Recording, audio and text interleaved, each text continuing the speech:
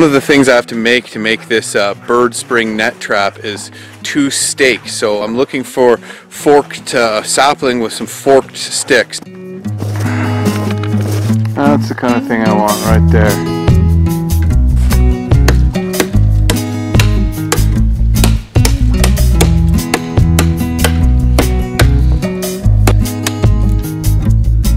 Okay, now I'm just going to take the branches off this.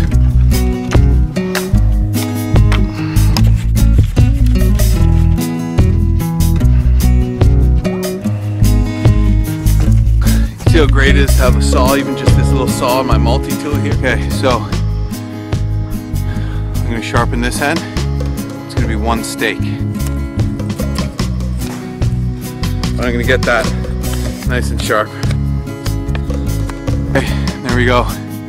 Nice sharpened end. A little hook like that. Key part to this trap. 1 more of these. Okay, there's my other stake. Looking for something just about like that.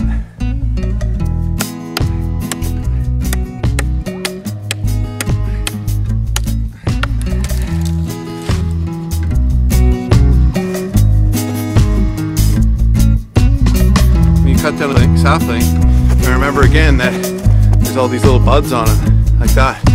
Oh, you just bite them right off. So that's a good little wintered wild edible. Actually tastes pretty good. Okay, there's my other piece. Just gonna sharpen it up like that. I'm gonna have these 2 stakes with this little hook here. Kind of want to straighten this one out a little bit. There's a kink in it. I'm just using this little stump here. It's not easy to drive stakes into the ground when the ground's frozen.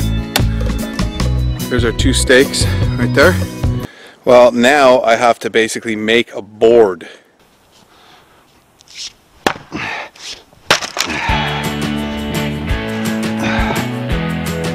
Cut this out of a big down, dead, dry oak branch. It was leaning up against another tree, out of the snow, out of the wet, nice and dry. Split no problem.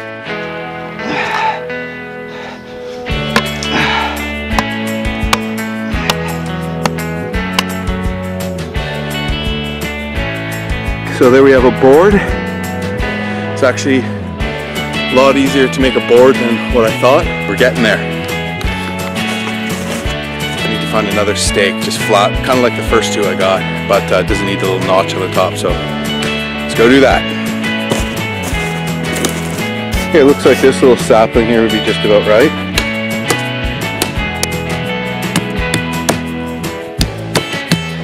It's nice to have a surface like this to work on.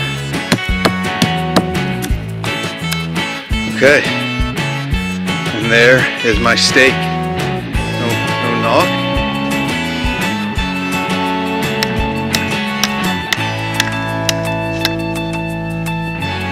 There's my crossbar piece. That fits in there like that. In between the other 2. I'm also going to need a toggle, which is just a short stick. Something like this.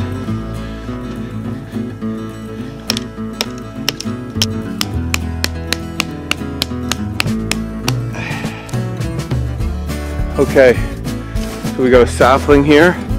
That's going to make our spring, cut off at the top. And we have a crossbar, I call it, a regular stake, a toggle, 2 notch stakes here. We have a net. Then we have this bit of parachute cord here, and then we have a board here that I made too. And we need the axe to beat the stakes in.